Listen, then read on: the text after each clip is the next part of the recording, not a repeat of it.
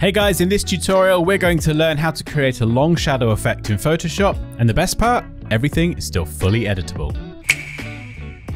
Rightio, so we're now in Photoshop. First of all, I'm going up to File, down to New, and I'm going to make a new document with a width and height of 1920 by 1080.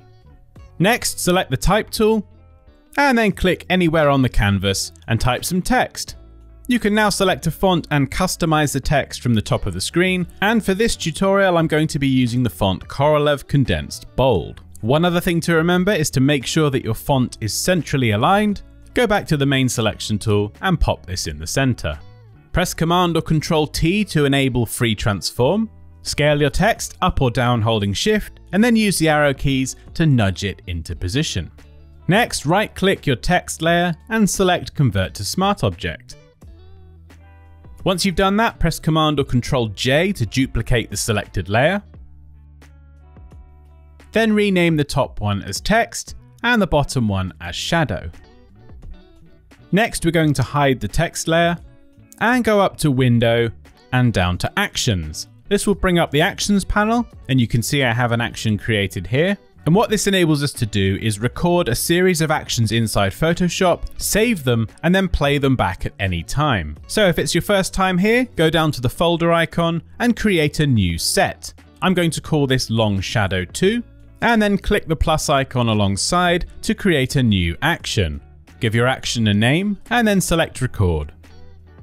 And whilst recording, everything you do in Photoshop will be listed under this action. So now I'm going to duplicate the shadow layer and press the down arrow key and the right arrow key to move it down and to the right 1 pixel. And I'm going to repeat this process a total of 10 times. Once you're done, you can press the stop icon to stop recording. And now the action is saved, I can select all of the shadows except one and hit delete or backspace. Now it's time to test if that actually worked. So select the action and then hit play.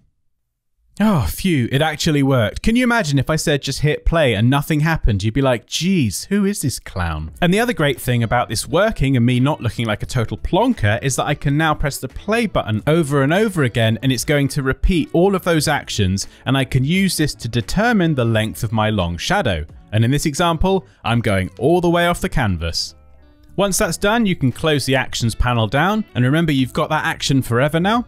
Now I can scroll this very long list of layers, hold Shift to select all of them, and right click and select Rasterize Layers. And for my convenience, I can right click and merge these layers together.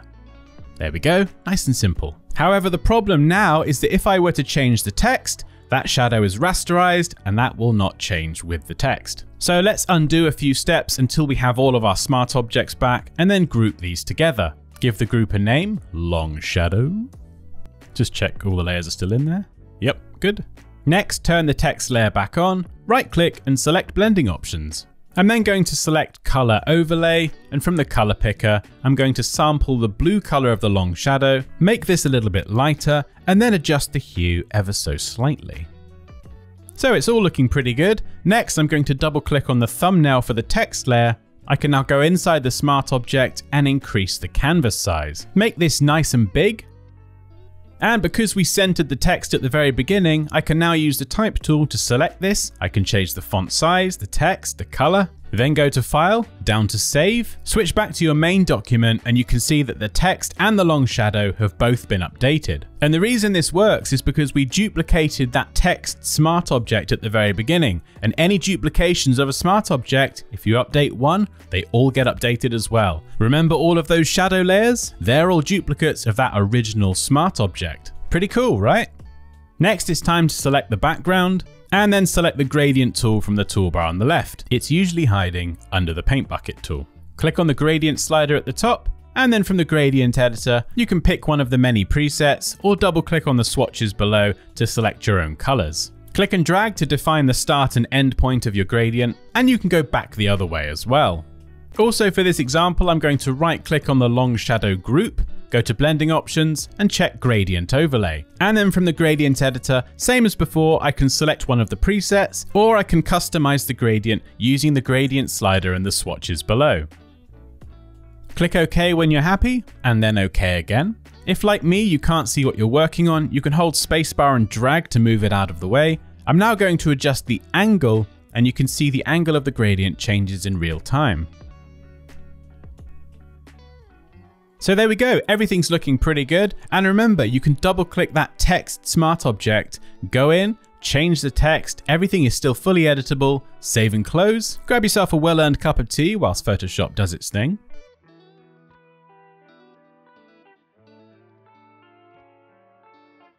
And there you go, you've created a delicious long shadow effect that is not only easier to create in future, but is also still fully editable. So hopefully you enjoyed this one. If you did, you can ding the dong, smash the thing, take care, and I'll see you next time.